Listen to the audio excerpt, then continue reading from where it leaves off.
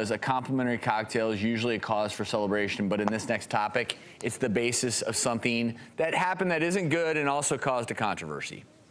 A man who spent 4 years in prison for beating his girlfriend at a casino is suing that same casino for a controversial reason for allegedly serving him too many free drinks.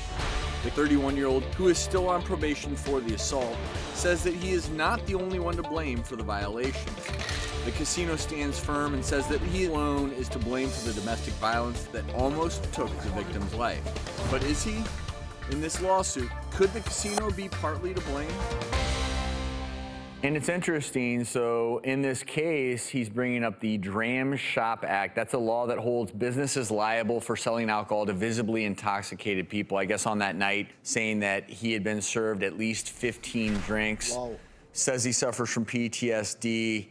The problem that I have with this is not that alcohol cannot facilitate, because 92% of domestic abuse cases involve alcohol, according to some statistics, but to use alcohol as an excuse is abhorrent.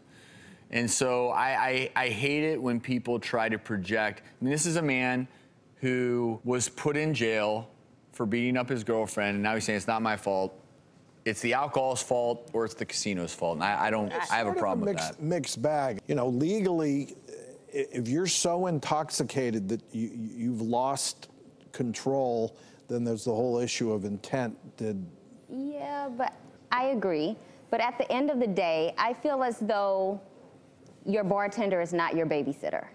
And I feel like, although I definitely support that law, and you should not serve a visibly intoxicated person more drinks, but your bartender did not pick you up. They did not make you drink the drink. And especially in these cases, they did not make you hit your significant other.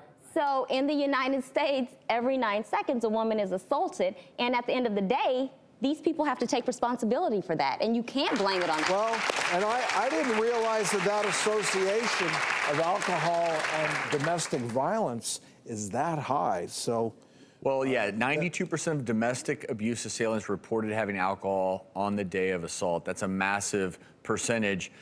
You know, I think though, if you look at an act like this, I think that it makes sense in a few scenarios. Let's say you overserve someone and they can barely walk, and they've got their keys on the table, and then they go drive and something abhorrent happens. You know, I don't want to say that that's an accident, because it's not. When you drive and you drink, nothing that happens at that point forward is an accident. Or let's say you go down the stairs and you fall and break your leg, and it's after someone overserved you. That's very different than this scenario where someone literally went home and abused someone else.